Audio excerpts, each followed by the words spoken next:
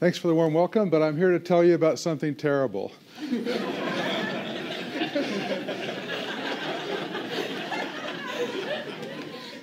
But you have to know about this problem because then we can solve it together. Here's our beautiful planet. But after a nuclear war, it might look like this, with smoke covering the planet, blocking out the sun, and making it cold and dark at the Earth's surface. And this would produce a nuclear winter. That is, the temperatures would get below freezing even in the summertime, which would kill all the crops and produce a global famine. We discovered this working in the 1980s. This is the most important work I've ever done as a climate scientist. And what the good news about that this could be produced is that this helped to change the world. Here's a graph showing the number of nuclear weapons on the planet. And there used to be 0, then there were 2, then the US started the first nuclear war, then there were 0, and then the number started going up. And the US number went up and the Russians caught up. And in the 1980s, there were 70,000 nuclear weapons on the planet. The arms race was going crazy. And this research came out, and it was done jointly by Russian and American scientists getting the same results. And so it couldn't be considered propaganda from one side or the other. And I published a paper the next year, and then the Soviet Union ended 5 years later. So people say, why did the arms race end? It wasn't because the Soviet Union ended. Maybe part of it was because of demonstrations or the Soviet Union was running out of money. But there was really a lot of controversy about this nuclear winter research, and people started realizing how horrible the direct effects of nuclear war would be, and then arms race ended. And why do I tell you that it was because of nuclear winter? Because you can ask the person that made the decision. Mikhail Gorbachev was interviewed in the year 2000, and he said, you know, models made by Russian and American scientists showed that a nuclear war would result in a nuclear winter. It would be extremely destructive to all life on Earth. The knowledge of that was a great stimulus to us, to people of honor and morality, to act in that situation. So you might think, okay, the problem's solved. The number of weapons are going down. But actually, the number of countries with weapons is going up. It used to be one country every 5 years would have nuclear weapons. The Soviet Union ended. There were some countries that had them and didn't want them and gave them back. But then Pakistan and North Korea got them. There are 9 countries now with nuclear weapons. And even though it's going down, there's still a lot of them on the planet. The US and Russia each have about 10,000, and the other countries with them have chosen to stop at 100 or 200. How many nuclear weapons do you have to drop on the capital of your enemy in order to deter them from attacking you? 1, that's correct. Maybe you need 2 in case the first one doesn't work. So why do you need thousands of them?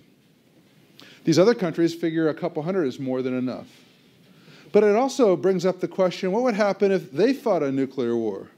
Now, there's 32 more countries that could build them if they wanted to. They have the uranium or plutonium that they need. It's not a secret how to do it, but they've chosen not to. So what happens when there's a nuclear weapon? When it goes off, it's like bringing a piece of the sun to the surface of the Earth for a fraction of a second. It's so bright, everything nearby catches on fire, bursts into flames. And it's the smoke from the fires that will go up in the atmosphere and block out the sun and stay for more than a decade that would cause the effects of nuclear war. More people in countries that didn't have bombs dropped on them would die than people where the bombs had the direct effects.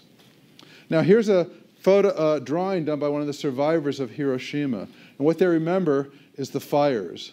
And this is what Hiroshima looked like afterwards. There were no more buildings. They all went up in flames. And here's a cartoon of what some of these plumes of smoke might look like after a nuclear war started. So 7 years ago at a conference, Brian Toon and Rich Turco, the people that invented the term nuclear winter, told me that somebody asked them, what would happen if India and Pakistan fought a nuclear war? They've each got about 100 nuclear weapons. And we calculated how much smoke you would get from the fires, and it turns out it would be quite a bit. It would be 5 million tons of smoke. Imagine along the Kashmiri border there's some Indian soldier there and a Pakistani soldier, and they get in some sort of disagreement, and it just goes out of control, and because of fear or panic or miscommunication, it develops into a nuclear war. So I said to them, I said, that's interesting. Who's going to calculate the climate response to that 5 million tons of smoke? They said, well, we thought maybe you would. And I had a student, Luke Oman, who was ready to do that. He was studying volcanic eruptions and climate, and so that's what we did. We asked, what would happen if 100 nuclear bombs were dropped in India and Pakistan on targets that would produce smoke? This is much less than 1% of the current nuclear arsenal. We use these very small Hiroshima-sized bombs because that's what we know are the easiest to make. It would be a horrible. 20 million people would die from the direct effects of the blast, the reactivity, and the fires. But it would produce this 5 million tons of smoke. So we put it into a climate model, the same ones we use to calculate global warming, effects of volcanic eruptions. And here's a movie showing what would happen. The smoke is coming out and spreading around the world. And this is the vertical distribution. So this is the tropopause. Beneath here, there's rain to wash it out. But it gets heated by the sun. It's black and lofted up into the upper atmosphere, into the stratosphere, where it would stay, we discovered, for more than a decade. We were surprised how long it would stay. So then we looked at what would be the effects of this on the climate. So we did in our model, we looked at the climate response. This is a graph of the global average temperature, the global warming that we're quite concerned about, rightly so. If this smoke went in the atmosphere, it would rapidly plummet the temperatures to below little ice age changes. Now, first of all, this is not a solution to global warming. That's called geoengineering, and people have proposed putting a layer of particles like volcanoes do, and that wouldn't kill anybody. It's still not a good idea, but this would produce climate change unprecedented in recorded human history. And it would get temperatures below what it was in the Little Ice Age. So we said, what would happen then to the crops? So we took temperature and precipitation and sunlight changes and put it into a model that calculates crop productivity. Here's an example in China. The crop productivity in China for rice would get 25% below the normal, which is the black line, for 5 years, and even 20% for another 5 years. This means China would only grow the amount of rice that they had when they had 300 million fewer people than they have now. And the same thing would happen in other places. We did calculations in the United States, and here's a table of some of our results. Corn production in the US, soybean production, 10 or 15%, 20% below normal for a decade. This would be a global food crisis. People trade food around the world. Remember a couple years ago, there were these fires and drought in Russia, got very hot in Moscow. They stopped exporting wheat because it had affected their wheat crops. So people would stop trading.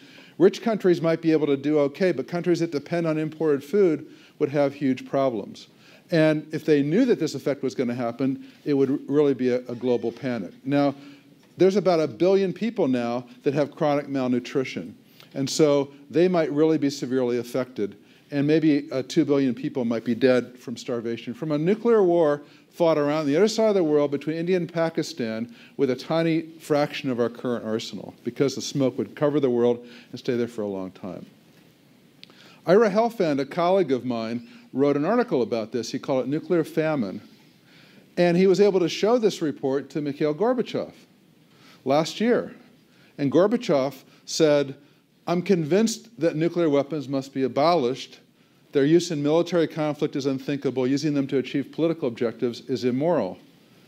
Over 25 years ago, President Reagan and I ended our summit meeting in Geneva with a joint statement that nuclear war cannot be won and must never be fought. And this new study underscores in stunning and disturbing detail why this is the case. But it's a lot worse than that. This is a US Trident submarine. It has about 100 nuclear weapons, much bigger than the ones we use in this simulation. Maybe 1,000 Hiroshimas on each submarine. And the US has 14 of them. And that's less than half of our arsenal. And the Russians have an arsenal about the same size. So we went back and said, what would be the effects on climate if the US and Russia had a war today with the current arsenals? And this would produce a much larger cloud of smoke, causing much larger climate change. And it could still produce nuclear winter today. You could still bring temperatures below freezing in the summertime, and there would be no agriculture around the world. And we calculated what would happen to the globe, And I now had to rescale the figure. The red line is what I showed you before. The green and brown are what would happen for not 5 million tons, but 50 million tons, or 150 million tons of smoke, which is still possible today. It would indeed be a little ice age. It would be a tragedy for the entire planet. What I've been telling you about so far is theory. It's calculations done with a climate model. We don't actually want to test this in the real world. So how can we tell if it's right? We look at analogs. We look at things that have happened that can inform us about it, such as nighttime. When it gets nighttime, it gets cold, or the seasonal cycles, which gave the name to it, nuclear winter. Or we can look at forest fires that actually can pump smoke up into the stratosphere. Or we look at volcanic eruptions. Here's one of my favorite paintings by Edward Munch. It's the red and yellow is the volcanic sunset that he saw over the Oslo harbor in 1883 after the Krakatoa eruption. And 10 years later, he painted this famous painting, and that's how I feel about this. And so, so we can learn about this from volcanic eruptions. The Tambora eruption took place in 1815. And the next year was called the year without a summer. The climate was about a couple degrees Fahrenheit colder around the world because of the effects of this volcanic eruption. That summer in 1816, Mary Shelley, Percy Shelley, and Lord Byron were taking their vacation in this house on the shores of Lake Geneva. And they wanted to go hiking and boating, but it was cold and dark and gloomy, and they couldn't go outside. So they said, well, we're writers. Let's try and have a contest to see who can write the scariest ghost story. And Mary Shelley wrote Frankenstein, inspired by the climatic effects of a volcanic eruption. Now, Byron didn't write a book, but he wrote a poem called Darkness, which I learned about from Russian scientists in the 1980s who had read it in a Russian translation, and it sounds just like nuclear winter. I had a dream, which was not all a dream. The bright sun was extinguished, and the stars had wandered darkling in the eternal space, rayless and pathless. And the icy earth swung blind and blackening in the moonless air. And morn came and went and came and brought no day. And men forgot their passions in the dread of this their desolation. And all hearts were chilled into a selfish prayer for light. And they did live by watchfires and the thrones, the palaces of crowned kings, the huts, the habitants of all things which dwell were burnt for beacons, cities were consumed. So what does this mean? Brian Toon and I last year wrote an article called Self-Assured Destruction. We used to think it was mutually assured destruction, that if one country attacked the other would attack you back and everybody would die, and that would deter you from attacking. But now it turns out the use of nuclear weapons would be suicidal. If you attacked another country and they did nothing, the smoke from those fires would come back and get you. So you can't use them. You can't use nuclear weapons. Why do we keep so many? Now, President Obama and President Medvedev signed the New START agreement in Prague in 2010. And this pledged each country to go down to about 2,000 nuclear weapons by 2017. But our calculations showed that would still be enough to produce nuclear winter. And so we really need to get rid of them much faster than that. Only nuclear disarmament will prevent this possibility of this catastrophe. And Obama, you might remember last week, offered to bring the U.S. arsenal down by about a third. And that's great. That sets an example for the rest of the world. But how can we expect Iran not to have nuclear weapons if we keep ours? It's like sitting on a bar stool telling people not to drink. Why should we? Now, the problem with our weapons is not no rational person would use them, but there have been cases of panic, cases of irrational people, and the closest we came to a nuclear war was in the 50 years ago during the Cuban Missile Crisis. This is one of the Russian missiles that was given to Cuba with atomic weapons on, and we're really lucky that we ended up without a nuclear war then. I took that picture a couple months ago in Havana. And as John said, one person found out about my work and invited me down to Havana, and I gave a talk with Fidel Castro sitting at the front for an hour, and this is a signed picture. Go to my website, you can see more of those. And 9 days later, he wrote an essay. He said, while the United States and Russia each committed to reducing their operative nuclear arsenals down to some 2,000 weapons in Prague, The only way to prevent a global climate catastrophe from taking place would be by eliminating nuclear weapons. So that's a good sign. He got it. Now I just need the people that have the nuclear weapons still to get it too. And there's a good sign. There was a meeting in Oslo in Norway in March where it's called the Humanitarian Impact of Nuclear Weapons, and 132 nations attended, and they agreed about this. You know, there are other weapons of mass destruction that are prohibited by international treaty. You can't use chemical weapons, you can't use cluster munitions, you can't use biological weapons, but nuclear weapons, the worst weapon of mass destruction, is not prohibited. There is no treaty abolishing them. That's what we have to work toward. And all these countries agreed to it, and then there's going to be another meeting in Mexico to try and put pressure on the countries with them. So we're going in the right direction. Now you might say, but, you know, they're useful. Nuclear weapons altered the course of World War II. That's not true. We'd already burned 66 cities in Japan. 2 more didn't make a difference, and the Japanese gave up because the Russians came to the war. You might say killing all these people will win a war. It won't. Killing soldiers will. You might say there's nuclear deterrence. Well, which nuclear... Look at what happened in the past. The Russians invaded Eastern Europe when the US was the only nuclear power. That didn't deter them. The Argentinians attacked England in the Falkland Islands. England was the one with nuclear weapons. Who won the first Afghanistan war? Who won the second one? The country with nuclear weapons. Who won the war in Vietnam? So nuclear weapons don't deter anybody from attacking you. And you can't prove that they've kept the peace, even though we've been lucky enough not to have a nuclear war. And you can't get rid of the knowledge of them, but you can get rid of them. So, how have I made you feel? So I'm really sorry. You know, it's been a bummer. I told you about this horrible thing. But the question is, what do you do about this information? As Mark Twain said, denial ain't just a river in Egypt.